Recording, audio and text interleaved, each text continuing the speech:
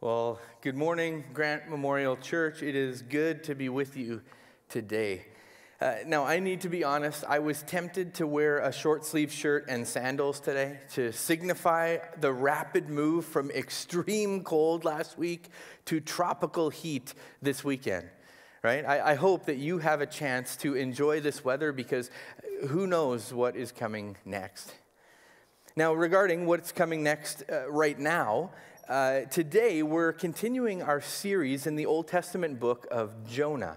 So I invite you to turn with me in your copy of the scriptures to Jonah chapter 3. And we pick up our text after Jonah has been vomited onto dry land by a large fish within whom he has been taking up residence for 3 days. So you can close your eyes and imagine the state of Jonah. You can probably even smell him a little bit as we begin to read what happens next. Jonah chapter 3, starting at verse 1. Then the word of the Lord came to Jonah a second time. Go to the great city of Nineveh and proclaim to it the message I give you. Jonah obeyed the word of the Lord and went to Nineveh. Now Nineveh was a very large city, and it took 3 days to go through it. Jonah began by going a day's journey into the city, proclaiming, 40 more days and Nineveh will be overthrown. The Ninevites believed God. A fast was proclaimed, and all of them, from the greatest to the least, put on sackcloth. When Jonah's warning reached the king of Nineveh, he rose from his throne, took off his royal robes, covered himself with sackcloth, and sat down in the dust. This is the proclamation he issued in Nineveh. By the decree of the king and his nobles, do not let people or animals, herds or flocks taste anything. Do not let them eat or drink, but let people and animals be covered with sackcloth. Let everyone call urgently on God. Let them give up their evil ways and their violence. Who knows? God may yet relent and with compassion turn from his fierce anger so that we will not perish. When God saw what they did and how they turned from their evil ways, he relented and did not bring on them the destruction he had threatened. Heavenly Father, we thank you for your word, and we pray that today you would help us to learn from it, that we would be challenged by it, and we would be encouraged as we participate in what you have called us to do. Things we pray in Jesus' name, amen. What a story, right? What a turn of events. What an incredible moment in history. A pagan city of at least 120,000 people repenting of their evil ways, and God showing mercy and grace to those who certainly do not deserve it based on their track record. Well, why don't we walk through the text verse by verse to help us interpret and digest just what we have read and just what God did for the Assyrian city of Nineveh. And just a quick note, we're going to remain in this text next week as well. So we won't be covering everything today that may have caught your eye or attention, but we'll start at verse 1 and we'll see how far we get. So verse 1 says, Then the word of the Lord came to Jonah a second time. Go to the great city of Nineveh and proclaim to it the message I give you. Now, if you have been following with us throughout this series, these words should ring a bell for you, right? Because they are almost verbatim what we read in chapter 1, right? In chapter 1, 1 to 2, we read this. The word of the Lord came to Jonah, son of Amittai. Go to the great city of Nineveh and preach against it, because its wickedness has come up before me. You see the similarities on those two sections of Scripture? Isn't that interesting? It's almost like the entire contents of chapter 1 and 2 are forgotten, and the text simply starts over. The source is the same. The word of the Lord came. The who is the same, to the Hebrew prophet Jonah. The where is the same, go to Nineveh in Assyria. And the task is the same, preach, proclaim, relay what God has to say to them. Now, think with me for a moment what Jonah must have been thinking. Imagine the surprise, the shock that Jonah must have felt to hear those words again. The beautiful deja vu of God speaking to his prophet with a mission for him to accomplish. The surprise that God would trust him again. The amazement of a second chance. The wonder that he hadn't been disqualified from service when he ran away. Not only did God give him a second shot at life, God gave him a second chance at service. He reinstated him as a prophet. He reinstated Jonah's purpose. And this is such an important lesson for us. As we read this text, we realize that Jonah's God, our God, is a God of second chances. Or as William L. Banks expands on this, we are moved to speak of Jonah's God as the God of the second chance. But honest, sober reflection compels the saint to speak of him as the God of the 999th chance. Right? Such gracious mercy as was extended to Jonah here and to David and to the thief dying upon the cross and to Peter, surely it has been granted to all believers through the precious blood of Jesus Christ. So, church, what does this mean for us today? Well, simply, God has not given up on you. And he will never give up on you. Our past disobedience does not disqualify us from being used by God. Even our present disobedience does not eliminate us from being commissioned by God again. And this is important for us because I think that many of us struggle with feelings of worth when it comes to serving God. Right? As if I need to deserve a calling from God. Right? I need to have my life in order first. Or I need to somehow be sinless. Or I need to know the Bible better. Or I need to. But here's the thing. Serving God is not about us. God does not call us because we have earned it or deserve it. God does not limit his calling to those with degrees or an office in the church building. Or, as we read in our text, even to the ones who obey the first time.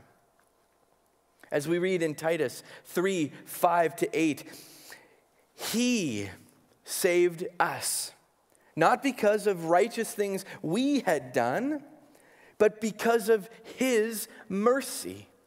He saved us through the washing of rebirth and renewal by the Holy Spirit, whom he poured out on us generously through Jesus Christ our Savior, so that, having been justified by his grace, we might become heirs, having the living hope of eternal life. This is a trustworthy saying, and I want you to stress these things so that those who have trusted in God may be careful to devote themselves to doing what is good. These things are excellent and profitable for everyone. We are saved because of God's mercy, not our worthiness. And we are saved that we may live out the new life given to us in Christ Jesus, doing good and serving his kingdom. Church, God graciously invites all of his children to participate in the mission of bringing the good news of Jesus and the truth of his word to every nation, to every city, to every workplace, to every family. And it's not our resume that determines if he will use us.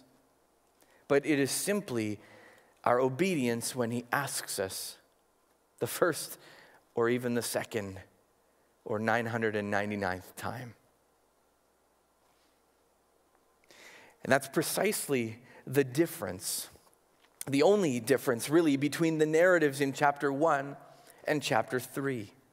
As we read in verse 3, Jonah obeys God.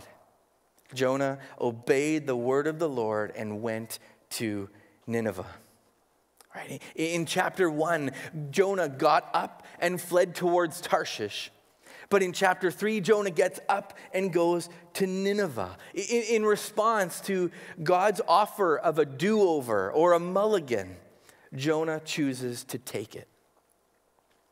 Now, before we get too high on Jonah here, let's remember that both pagan sailors and a fish obeyed God before Jonah did.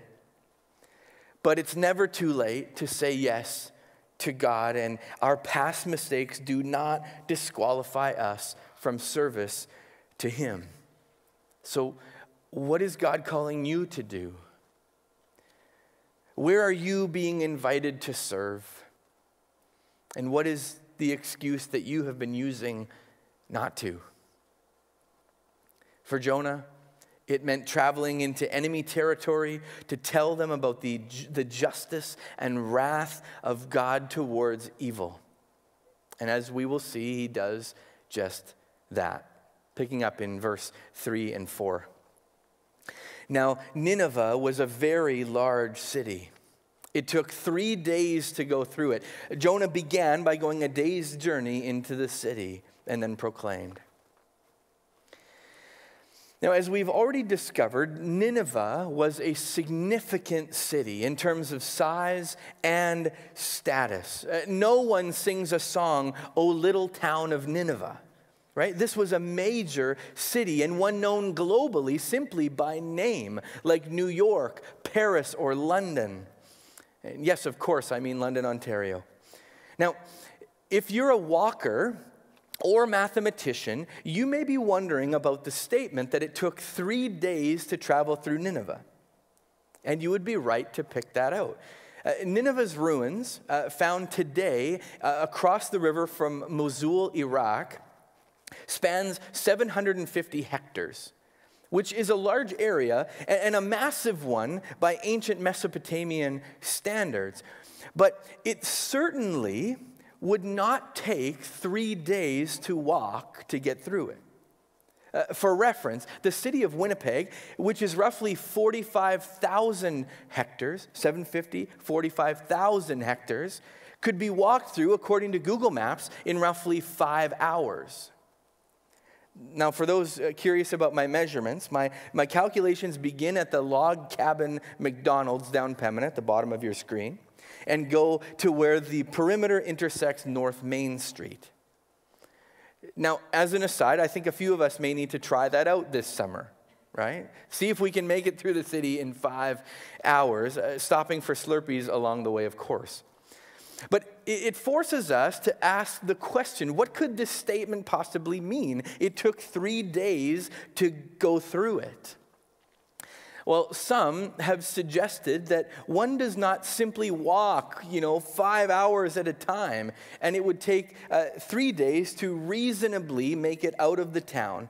So it was kind of an estimation of measurement. It wasn't a 1-day town, it wasn't a 2-day town, it was a 3-day town for the casual traveler.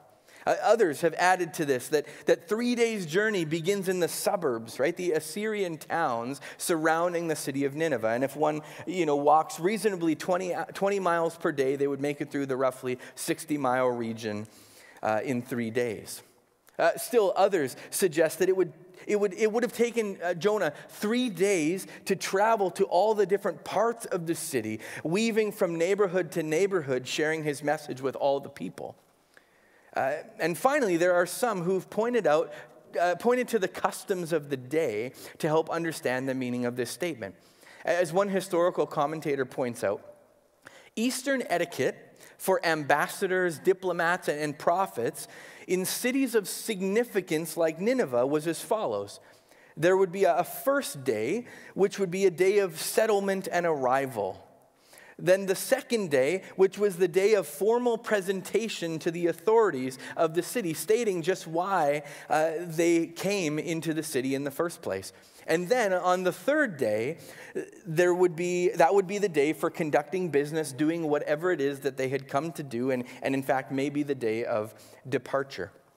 Interestingly enough, the original NIV translation, 1984, lands here with its translation stating, "Now Nineveh was a very important city. A visit required 3 days." Right? That's how the NIV originally had translated that.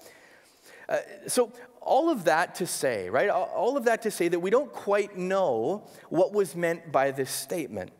But I share these options, these different interpretations with you to invite you into the mystery of the text, right? We're invited here not to measure, but to picture how great this city is, especially in comparison with the rest of the world at the time. Right? We're invited to picture a large, important city bustling with activity, with tradition. Jonah is not speaking to the streets or a small gathering. Jonah is downtown in one of the greatest cities on the planet at the time. And it is here where Jonah shares the word he's received from the Lord. And our text says that he does it on day 1. He immediately begins to speak, right? In a 3-day town, he speaks on the first day, and that is the part that's significant. He doesn't wait until the perfect time or until he's planted some seeds first. If what we speculated about customs is true, that business waited until the 3rd day, well, he skipped those customs altogether and jumped right into his business. He didn't stall, he didn't wait, he didn't delay, he didn't wait for permission. As verse 4 says, on day 1, he proclaimed, 40 more days and Nineveh will be overthrown. Which, if you think about it, isn't really a great message, right? It's not a really great message, it's not a fun message to preach, not extremely articulate. I guess it gets to the point. And unfortunately, our text doesn't tell us if he said more than this, right? We don't know if Jonah explained why they would be overthrown, or if he warned them to listen because when he himself disobeyed, he found himself with a whale of a problem. My apologies. We just don't know how the conversations went. Right? If there were conversations. But the thing that we are sure about is that whatever he said, he was speaking the word of the Lord. Right? If we go back to verse 1, we see that Jonah was to speak simply the words God gives him. Right? 3 verse 1, the word of the Lord came to Jonah a second time, go to the great city of Nineveh and proclaim to it the message I give you.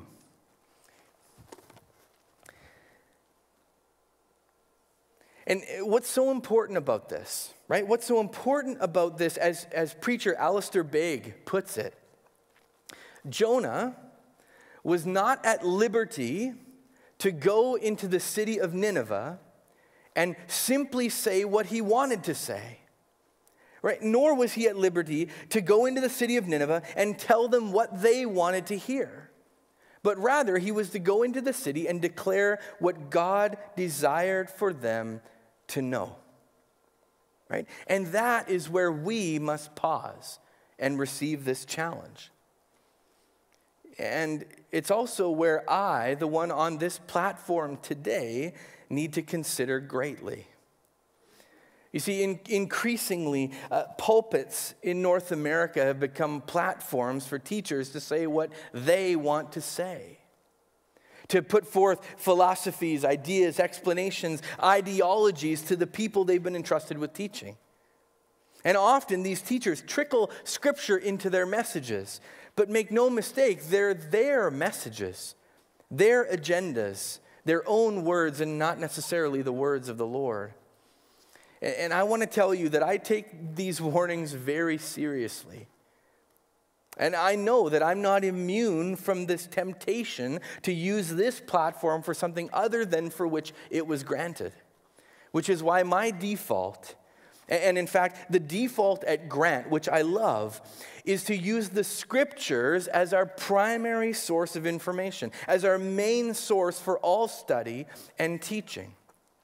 And while I don't take it off the table in the future, we typically do not preach topical sermon series, but we study in depth the word of the Lord that's been entrusted to us book by book and verse by verse.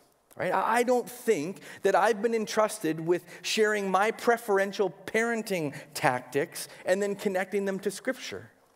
I don't think that I've been entrusted today with discussing whatever happens to be on my heart or my mind and then finding a biblical passage to back up my views or feelings.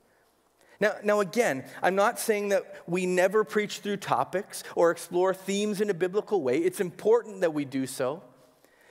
But we always want to be a church that lets the word of God speak exponentially louder than the instrument he happens to be using on any given Sunday.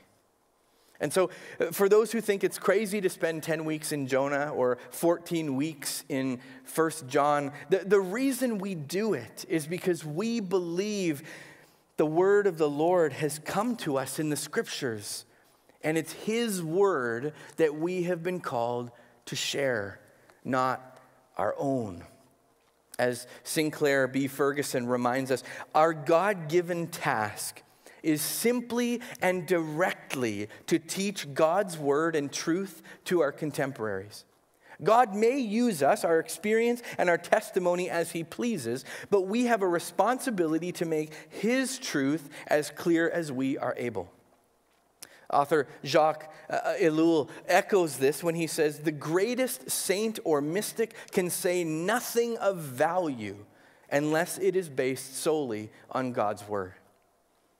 Right? And that is what we endeavor to do here at Grant. And that is what I hope you endeavor to do when you serve. Because this idea, this concept applies not just to pastors and preachers. This applies to Sunday school teachers, to small group leaders, youth leaders, elders, deacons, parents, friends, maybe even those with social media accounts. May we, all of us, be a people who, like Jonah in this instance, proclaim the message God has given us through his word. Right? Our service to Christ, whatever that may look like, is not a platform for our own ideas and thoughts, but it's a platform to speak God's ideas and thoughts and to point to people to what God has to say. And when we do that, when we step out of the way and let God's word speak through us, amazing things happen. Listen to the result of people hearing the word of the Lord. Verse 5 and 6. The Ninevites believed God. The Ninevites believed God. A fast was proclaimed, and all of them, from the greatest to the least, put on sackcloth. When Jonah's warning reached the king of Nineveh, he rose from his throne, took off his royal robes, covered himself with sackcloth, and sat down in the dust. Church, when God's word is spoken, things happen, right? People come to believe in him. As God says about his word in Isaiah 55:10, he says, as the rain and snow come down from heaven and do not return to it without watering the earth and making it bud and flourish so that it yields seed for the sower and bread for the eater, so is my word that goes out from my mouth. It will not return to me empty, but will accomplish what I desire and achieve the purpose for which I sent it. God's word is life-changing, and it will accomplish whatever God wants it to accomplish. And we can be confident of this when we speak it, when we teach it, and when we point people to it. Now, we would be missing something, I think, if we didn't ask the question of the Ninevite response, what just happened? Right? What just happened? Didn't we spend significant time in this study already talking about the wickedness, the treachery of these people? Aren't these the ones who were known around the world for being ruthless? And Jonah simply mutters a warning, and immediately this entire nation believes God? And they begin the process of repentance for the very evil that defined them and that they took pride in? Is it that easy? Well, the simple answer is not quite. I mean, it is that easy for Jonah. But what Jonah did is not the entirety of the story. You see, God had already been at work in Nineveh long before Jonah arrived. And we know this thanks to an archaeological dig roughly 200 years ago. You see, in the early 19th century, archaeological excavations in Babylon, whose ruins, for those interested, are located roughly 50 miles south of Baghdad in Iraq, revealed a series of documents, historiographical texts, mostly carved into stone like the one you see on the screen, that detail events, history, leaders, and military campaigns of both the Babylonian and Assyrian empires. Right? And one of these texts, one of these tablets, known as the Assyrian Chronicles, had a section of recorded history known as the eponym list. And this eponym list contains a year-by-year list of significant events within the Assyrian Empire. And when we get on this eponym list to the Assyrian king Ashur-dan III, who ruled during these particular years, 773 to 755, before the Common Era, the very years we're reading about in Jonah, there are mentions of the following events taking place prior to Jonah's arrival. In 765, we read of a severe plague in Assyria. Between 765 and 759, there's a famine in Assyria that is significant. In 763 to 759, there are records of military and political revolts happening in Nineveh all throughout Assyria. But there's one record that's of particular significance, because the year lines up almost perfectly with what would have likely been Jonah's trek to Nineveh. On June 15th, in the year 763 BCE, the Assyrian Chronicles record a near total solar eclipse over Assyria. And this date and event have been substantiated by other recorded history. Now these very same records we're talking about indicate what the Assyrians thought eclipses meant, right? With records accompanied by statements such as, "The king will die, rain from heaven will flood the land," right? Or an eclipse is coming, there will be famine. Or an eclipse is coming, a deity will strike and fire will consume the land. An eclipse is coming, the king will be deposed and killed, and a worthless fellow will seize his throne. What does all this mean? It means that the Assyrians believed a solar eclipse to be a sign from God of judgment and impending disaster.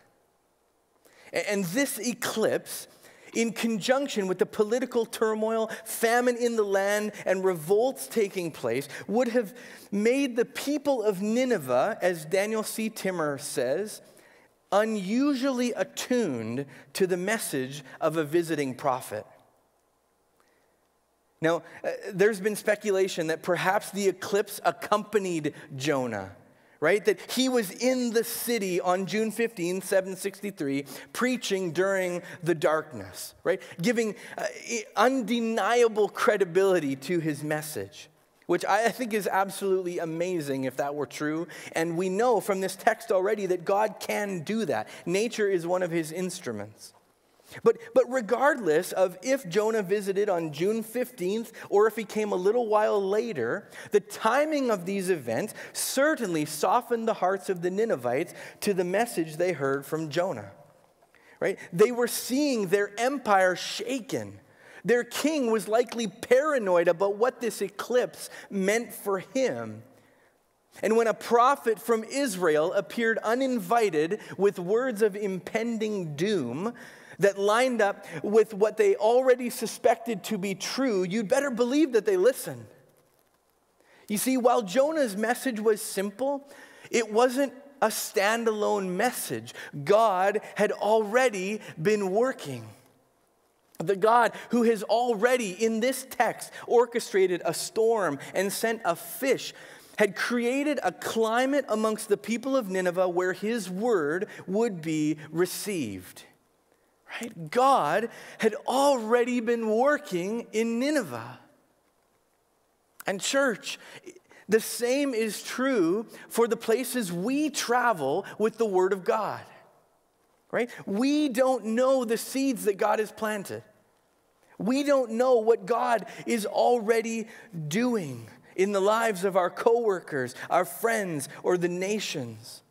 And while from the outside there's no way that Jonah could have known how fertile the soil in Nineveh was for the word of the Lord, neither can we see just what God has been doing to prepare the hearts of those he has called us to bring his word to. We are called to be obedient, and we can trust that there is nowhere we can go where God has not already been working. And the scriptures declare this throughout. Psalm 139 tells us there's nowhere that God is not. Jeremiah 23 reminds us that God fills the heavens and the earth. Joshua, Deuteronomy, Isaiah, and more teach that God goes before his people, preparing the way. In Matthew 28, Jesus reminds us that he is with us when we follow into where he has been working.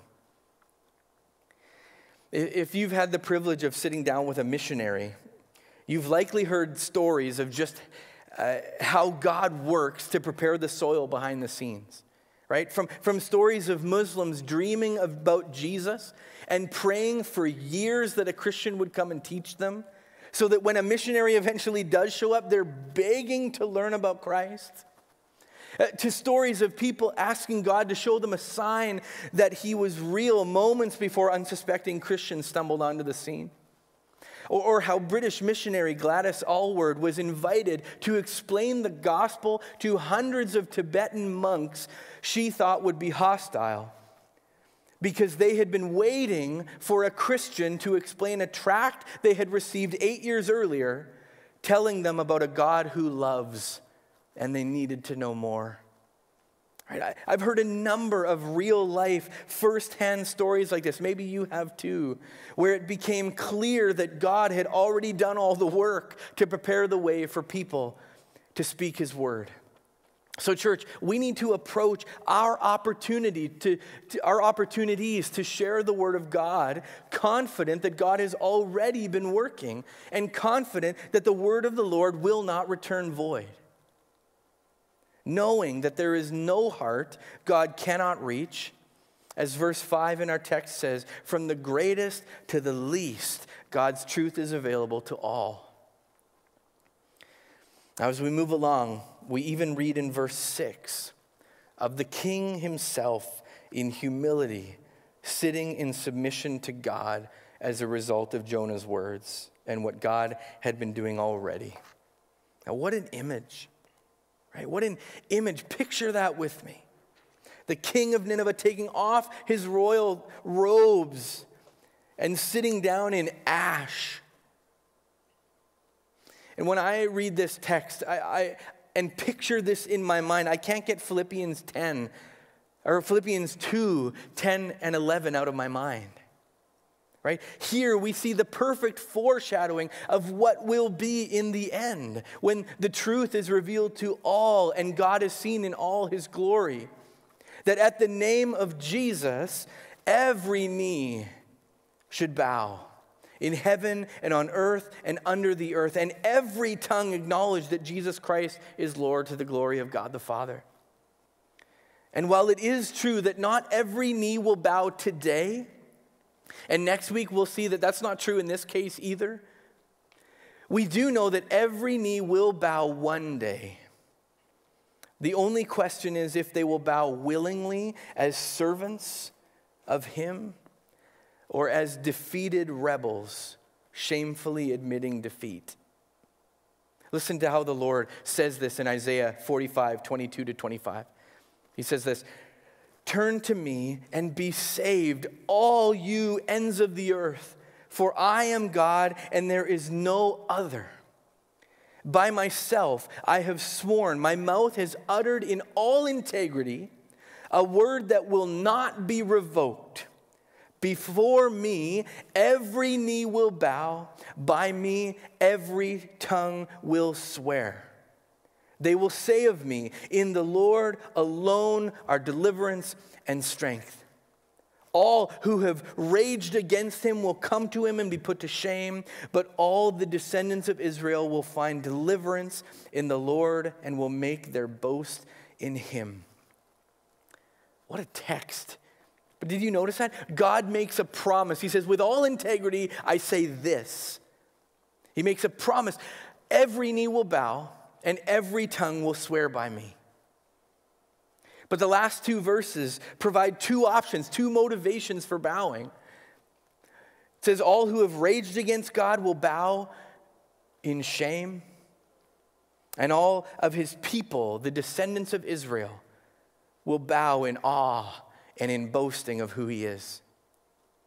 This is a sobering truth that I think we all must wrestle with. How will we play a role in ensuring that the word of the Lord reaches as many hearts as possible so that knees may be bent in submission, in honor, and not in shame? All right, church, we are invited. No, we are commissioned to take part in bringing the one true God to every tribe, tongue, nation, business, neighbor, that they would have the opportunity to experience God, to repent, to bend a knee, and to trust in Jesus. And they'll only have that opportunity if they hear the word of the Lord. As the Apostle Paul says in Romans 10, everyone who calls on the name of the Lord will be saved. Promise. But how can they call on the one they've not believed in? And how can they believe in the one whom they've not heard? And how can they hear without someone preaching to them or telling them? And how can anyone tell unless they're sent? As it is written, how beautiful are the feet of those who bring the good news. We're going to end this morning by reflecting on this truth and asking ourselves, how will my friends, my coworkers, my family call on the name of the Lord unless someone introduces them to him? How will the city of Winnipeg call on the name of the Lord if we do not share the good news? You see, we've been entrusted with the life-changing message of Christ, not just to keep it to ourselves. We've not been given the way to eternal life simply that we would be blessed by it. No, we've been given the message that we may share it, that the kingdom may grow. In Genesis 12, when God revealed to Abraham and that his descendants would be God's very own people, listen to the mission that's attached to the blessing. Genesis 12, I will make you into a great nation and will bless you. I think a lot of us stop there. Awesome. Thanks for the blessing, Lord. But he says, I will make your name great and you will be a blessing. I will bless those who bless you, and whoever curses you, I will curse, and all peoples on earth will be blessed through you. Right? All peoples on earth will be blessed through you. right? God's people are blessed so they can bless.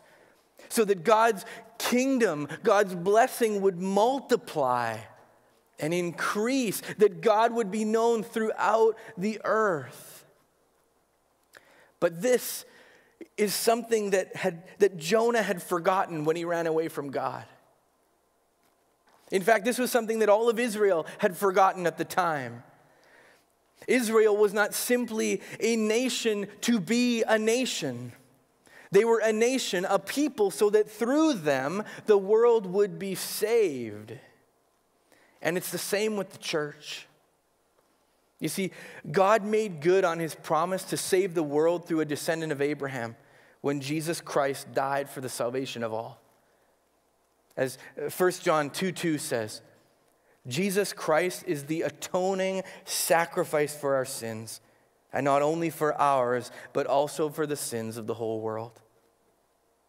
But the task of God's people is not simply to receive the truth of a glorious God, but to receive and extend it to all nations from 7th century BC Assyria to 21st century Canada.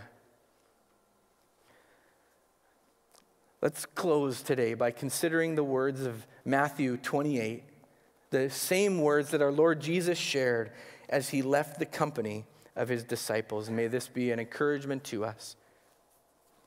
All authority in heaven and on earth has been given to me. Therefore, go and make disciples of all nations, baptizing them in the name of the Father and of the Son and of the Holy Spirit, and teaching them to obey everything that I have commanded you, the word of the Lord. And don't forget, surely I am with you. I have gone before you to the very end of the age. Heavenly Father, we thank you for the truth that we are not alone. We thank you for the truth that you are working in places we can't even think of right now. But you're also working in places we can think of. You're working in the lives of those people that you have given to us as friends, as coworkers, as neighbors.